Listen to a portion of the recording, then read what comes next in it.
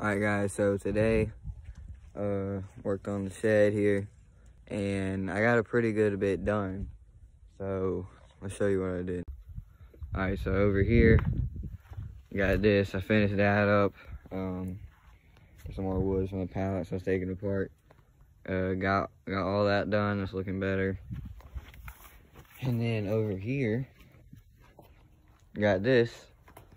That wasn't there before. Got the shelf in there and then the pallet on the back and the piece of wood across. This one pallet was here, but we got another pallet there. And then, because the pallet only came, because the pallet came to here, right? And then so all this was open. So I just, the pieces out, like I was using for that to break, when I break open the pallets, I, put those there. And I'll show you on the other side too. Got this right here. This is just sticking out. But, yeah, got all that right there. And then right here, put this there. Put that right there. So that looks pretty good. And,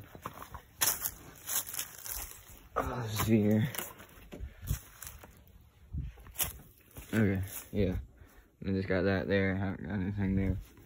But, yeah. So it's coming along pretty good. Oh, there's one on the roof. I don't know what that's doing up there. But yeah, so got that so far. That's what I did today. Oh, and I didn't get this on video, but the truck started up so good today. Me and my dad were out here, and I just figured I was gonna try to start it up, and it ran so good too. Like, I'd say at least 30 seconds probably, and it was running so good. Like, I didn't even I wasn't even giving it any gas or anything. None of my feet were on it. I wasn't touching anything. I was just letting her run, and it was running so good. And then it just shut off. But, yeah, she's definitely coming along pretty good. But, yeah, so door closes a lot easier now. But, yeah, so that is what we did to the shed today. Yeah.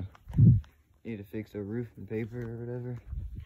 But we'll do it later. I also got that right there because it was just a big open gap in between those, like that. So I just figured I'd put that one there.